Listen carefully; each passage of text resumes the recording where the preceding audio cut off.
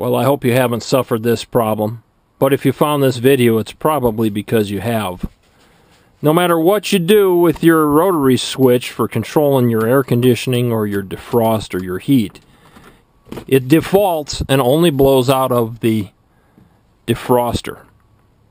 I was plagued with this problem for over 2 years. I read every single forum and every single piece of advice written on the internet and couldn't seem to solve the problem.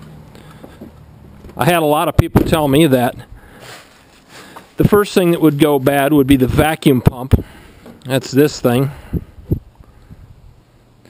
It's actually mounted down here on the little bracket. It snaps onto some rubber pegs. I don't think there's anything wrong with this one, but I replaced it. It was $100. And then, because I'd lived with it for 2 years, I had put off thinking that possibly it was related to the four-wheel drive hubs. Well, it just so happens that both of my hubs were at about 150,000 miles, and I want to keep driving the truck because I don't want to pay the state taxes on a new truck. I'd rather replace old parts. So for another $100 a piece, I replaced both hubs.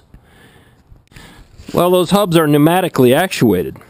There's an air line that comes from that same pump and runs down to the hub itself, and that's what suctions the connector in and out for the four-wheel drive system. So I replaced the hubs and I replaced the lines with brand new vacuum line. It got close. For the first time in 2 years, I was able to get some air conditioning blowing out of the vents other than the defrost. I was very encouraged by that. So I read more on the internet. Some people said that this vacuum reservoir right here could develop a crack. So I pulled it off and inspected it. I chased all of these lines down. The vacuum lines are solid lines. Very, very heavy duty. They won't rust. The only part that's rubber is that part that runs down to the tires. I took the glove compartment out. Somebody mentioned that possibly you could kick off one of the lines. That's just not possible. The way Ford designed the vehicle, you can't get your foot up in there to kick the lines off. Tore the whole dash apart. Come to find out, the offending part is an unsuspected one. It's this piece. It's mounted right here by the vacuum. Here's the old one.